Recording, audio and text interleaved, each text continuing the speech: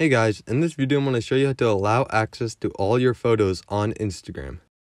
So you might have a problem where you can't upload any photos to your Instagram because when you try to, it looks like this and it says please allow access to your photos. I'll show you how to allow the access to the photos on Instagram.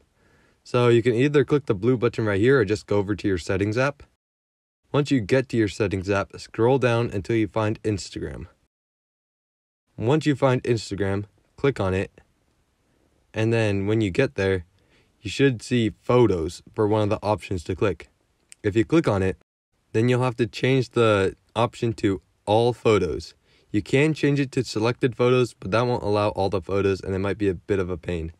So once you do that, you should be able to post any photos you want on Instagram. So I hope this video was helpful. If it was, I'd really appreciate a like and subscribe. Leave any questions you have in the comment section below. I'll do my best to answer them, and I will see you guys next time.